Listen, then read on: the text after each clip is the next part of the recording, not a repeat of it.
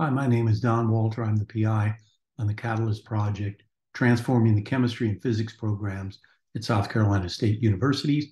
My colleagues are all members of the faculty, either in chemistry or physics. The motivation for our project was the recent decline in enrollment in the two programs, and we intend to reverse that through a number of activities, including shifting to video development and cyber learning and recruitment and retention, focusing on the high schools in our local school district.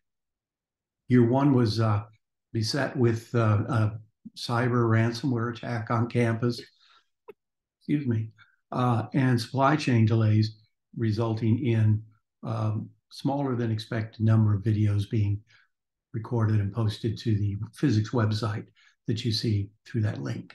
However, goal two was implemented very successfully, bringing teachers, student pairs to campus for research during the summer. And then those groups have come back to visit our campus during the school year, with our faculty going out to visit several of the high schools.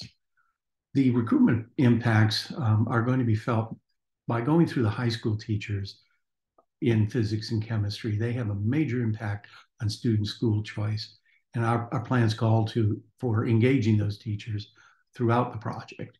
With regard to retention, we're going to engage our majors in the creation of the videos and use them as facilitators for visiting high school students, which we've already started doing quite successfully.